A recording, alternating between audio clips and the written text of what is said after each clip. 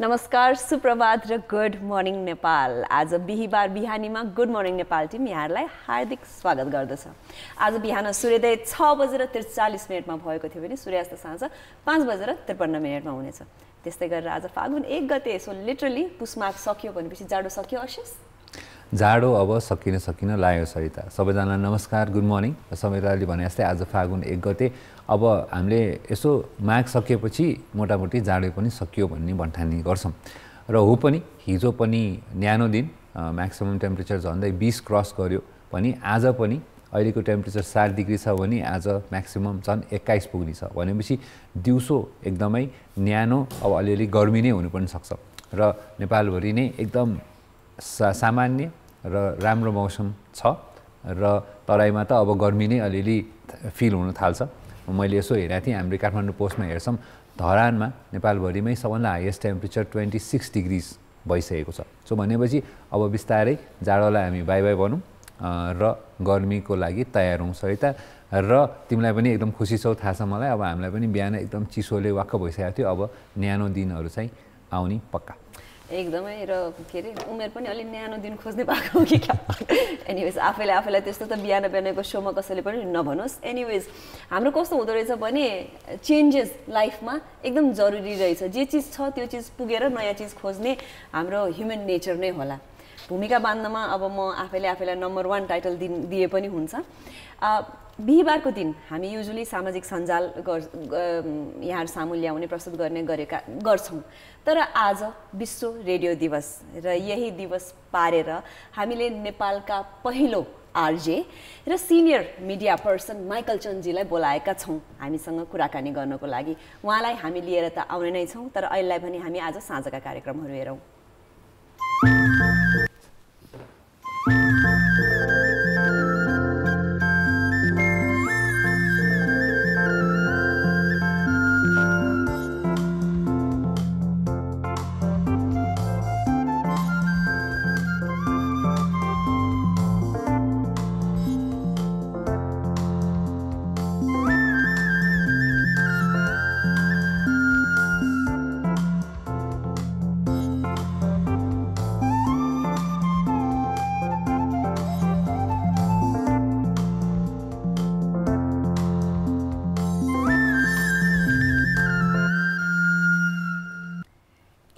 हाम्रा आज साँझका कार्यक्रमहरू। हाम्रो अतिथि हामीसँग आइसक्नु भएको छ। आउनुहोस् उहाँलाई हाम्रो कार्यक्रममा स्वागत गरौँ। Michael G, welcome to our show. Thank you very much. Thank you very much. नमस्कार। Equally feeling very happy to be here. It's our pleasure. एकदम पहिलेदेखि नै हामी सबैजनाले रेडियो सुन्ने मान्छेले यहाँको आवाज र एकदम चर्चित आवाज हामीले सुनिरहेको हो। रेडियोमा सुन्दाखेरि को हो यो मान्छे, नेपाली हो कि विदेशी हो, यस्तो मतलब फ्लुएन्टली एउटा एकदम राम्रो डिक्सनका साथ बोल्न सक्ने भनेर हामीले सोच्थ्यौँ। यो आज विश्व रेडियो दिवस, खास यसो हेर्दाखेरि रेडियोको महत्त्व अलिअलि अहिले कम हुँदै आएको जस्तो पनि देखिन्छ। तर यहाँ चाहिँ सुरुदेखि नै रेडियोसँग आबद्ध हुनुभयो। रेडियो दिवसको महत्त्व र रेडियोको महत्त्व के छ आजको दिनमा? बहुतै राम्रो प्रश्न। It's a very good question पर्टेनिङ to the day world radio day 2020। तर अघि चाहिँ अलिकति रेडियोको चाहिँ अलि इम्पोर्टेन्समा कतै गएर त्यसमा अलिकति इफेक्ट भयो कि भन्ने कुरो आयो, विच आई डोन्ट बिलिभ। किनभने रेडियोको आफ्नै एउटा फङ्सन छ, टेलिभिजनको आफ्नै एउटा फङ्सन छ। मान्छेहरूको धेरैवटा कन्सेप्टमा के छ भने टेलिभिजन आएपछि रेडियोको महत्त्व गयो भन्छ। That's not true. रेडियोको महत्त्व अहिलेसम्म पनि उत्तिकै छ जस्तो पहिलो थियो। अब त्यसलाई कसरी हेर्ने त? टिभीलाई त्यसलाई चाहिँ कम्पेयर गरेर हेर्ने हो कि? अब रेडियो भन्ने चिज यस्तो हो, अब कुना remotest and the forest corner उसमा पनि गएर एउटा सानो रेडियो बोकेपछि त्यो बज्दै हिँड्ने चिज हो कि। वेरएज टेलिभिजन चाहिँ एउटा सीमित घर चाहियो, सेट चाहियो। अब मान्छेले त टिभीलाई बोकेर बाटाभरि हेर्दै त हिँड्दैन नि। It's not possible. त्यस कारण चाहिँ टिभीले पनि प्रगति गरिरहेछ। Congratulations to TV. एन्ड रेडियोको पनि महत्त्व छँदैछ। किनभने यसरी हामीले हेर्नुपर्छ, रेडियो भनेको it's serving the entire humanity media consume गर्ने एउटा रेडियो हो र त्यसपछि म टेलिभिजनलाई लिन्छु के त्यसले गर्दाखेरि आजको दिन चाहिँ त अब हामी रेडियोवालाहरूलाई त एउटा धेरै ठुलो एउटा आज चाहिँ एउटा सेलिब्रेसन हामीले गर्ने दिन हो आज त्यसले गर्दाखेरि आइ am feeling very very proud that I had been with radio for a long, long time. Definitely. आज हामीले यहाँ बसेर यसरी वर्ल्ड रेडियो डे मनाइरहेछौँ भनेपछि यसको इम्पोर्टेन्स त अवश्य छ नै. Going back to you. Of course. नेपालको फर्स्ट RJ. Best moments आफ्नो लाइफमा as being associated with radio के हो? यस्तो हुन्छ सबभन्दा पहिला त यो क्वेसन अहिले यो उमेरमा सोद्धाखेरि चाहिँ maybe I might be not honest in my answers, to be very frank. तर frankly उ गर्ने हो भने त्यो एज चाहिँ एज फ्याक्टरले पनि उ गर्छ जस्तो एउटा कुरो मैले हिजो फेसबुकमा मेरो एउटा पुरानो रेडियो नेपालमा जोइन गर्दाखेरिको 1972 को एउटा फोटो मैले राखिदिएको थिएँ त्यसमा चाहिँ मैले हेर्दै जाँदाखेरि यति बढी मान्छेले लाइक गर्दै थियो photo they didn't like me मलाई होइन थियो they like my years with radio त्यसले गर्दाखेरि like you said I am the first RJ of this country that is true अब आरजे पनि कस्तो भयो भने 1979 मा म जर्मनीबाट फर्केपछि आई स्टार्टेड द्याट प्रोग्राम पहिला त musical our musical our went for 9 long years त्यति बेला टिभी पनि थिएन एफएमहरू पनि थिएन so actually I was on the monopoly के 12 noon NST भनेपछि स्याटरडे नेपाल स्ट्यान्डर्ड टाइम पिकनिकमा पनि मान्छेहरूले त्यो live programme बजाउँथ्यो that was the live programme Can you imagine? I did that program for 9 long years live. So I'm really proud that you mentioned, Kerry said that when I mentioned of course that makes me the first RJ of this country. अनि अब यसो ती दिनहरूलाई हामीले यसो हेर्दाखेरि त्यो career चाहिँ के was it a conscious decision or like अलिक एक्सिडेन्टल थियो कि यो रेडियोमा आउनुको पछाडिको चाहिँ के उद्देश्य थियो त्यति बेला? इट वाज नट एक्सिडेन्टल एक्सिडेन्टललाई यसलाई भनिँदैन अब एउटा सानो कुरा आयो सानो कुरा गरिहालौँ म नाचघरमा पनि काम गर्थेँ राष्ट्रिय नाचघर त्यति बेला एमसीको रूपमा फरेन टुरिस्टहरू आउने अनि आएर उनीहरू चाहिँ त्यो कार्यक्रमलाई चाहिँ अङ्ग्रेजीमा उल्टा गरेर गर्नुपर्ने अब त्यति बेला संयोग कस्तो भयो भने 1972 सरी युगोस्लाभियाका तत्कालीन राष्ट्रपति मार्शल योसेफ ब्रोज टिटो र म्याडम टिटो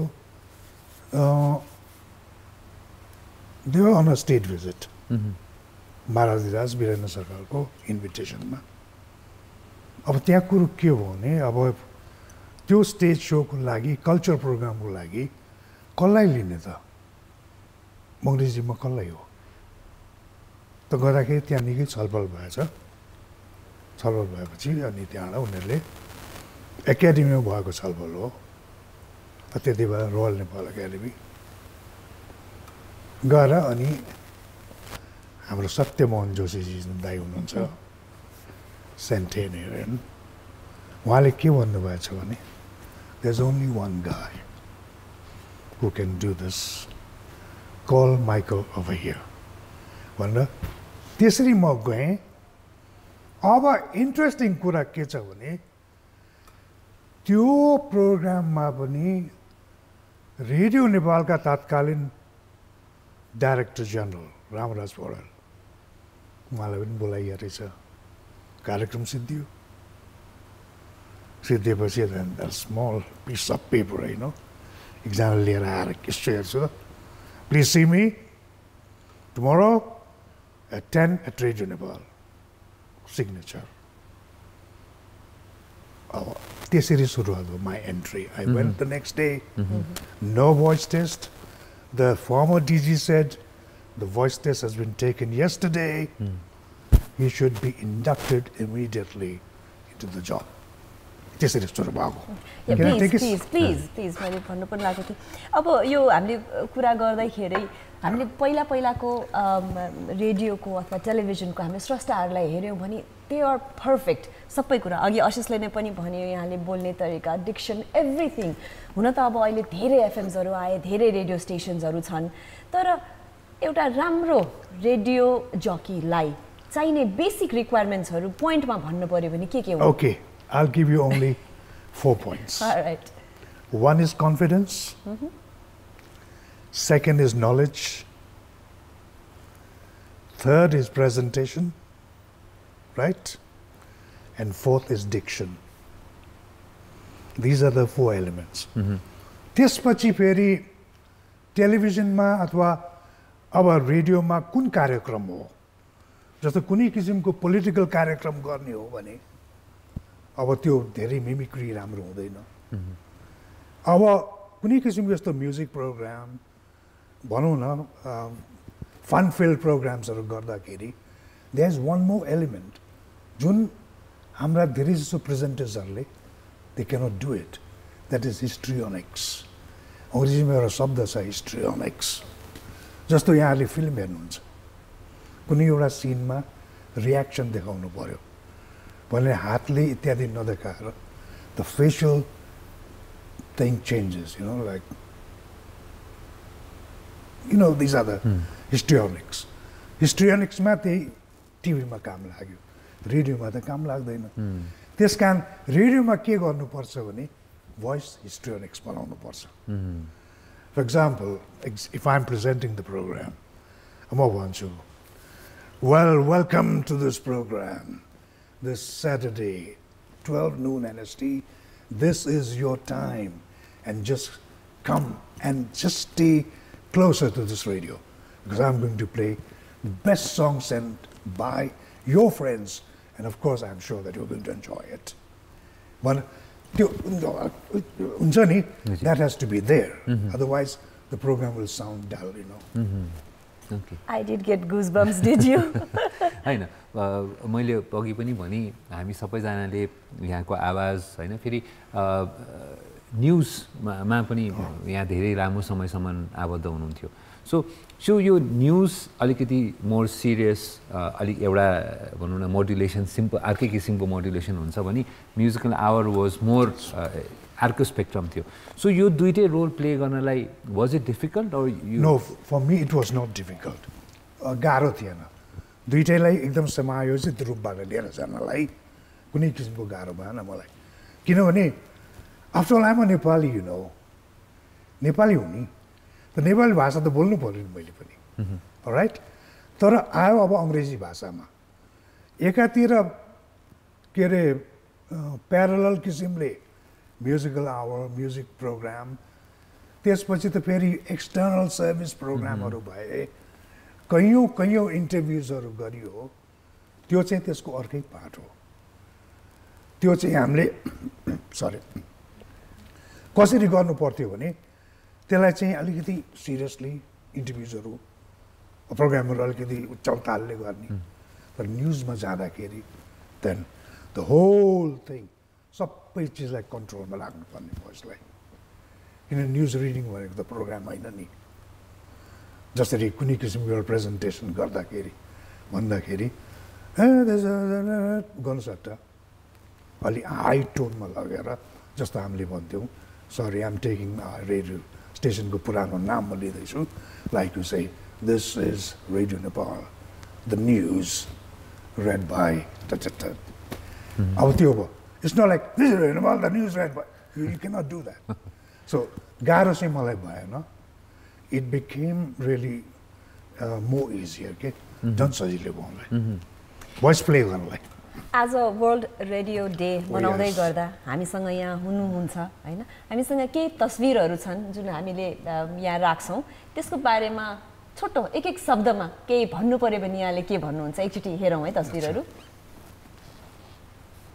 यो देवानन्दको एउटा पब्लिक शोमा मैले एमसी गरेको हो ट्रिब्युट देवानन्दै पनि देवानन्द भएर नै गरे इट वाज अ क्लेम यो रसियन कल्चर सेन्टरमा भएको थियो अब म त किनभने not only news reading and music I am also an MC है फर्स्ट एमसी नै भनिदियो हुन्छ मलाई because there were no MC during my times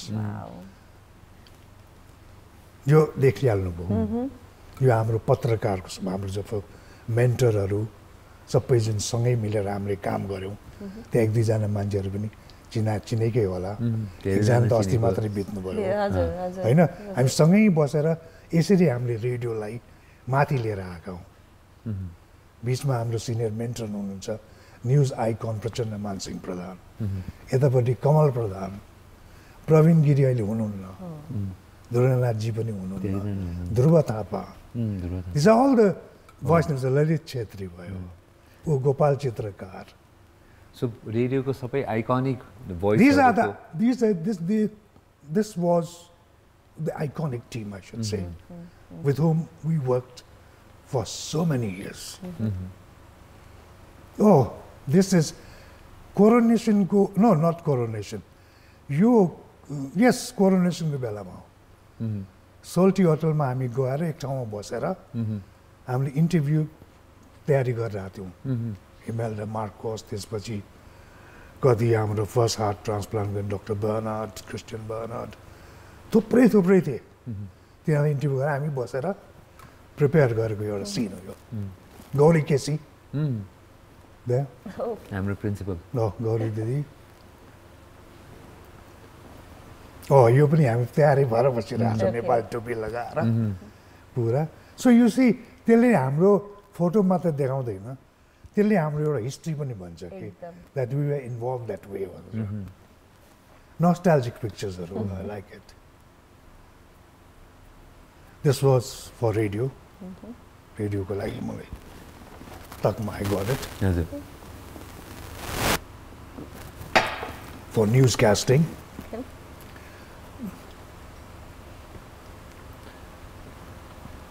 with what Radio Deutsche Welle. I worked with the foreign radio. Radio Deutsche Welle ma 3 वर्ष काम गरे मैले. Radio नेपालले मलाई पठाएको. And I was also another lucky person to be there. 3 years on the job training भयो. त्यही गएर काम गरेर त्यसकारण त्यो गर्दाखेरि त्यसले गर्दा by virtue of that German language पनि मैले पढेँ र त्यो भाषालाई मैले करिब 33 वर्ष पढाएँ काठमाडौँमा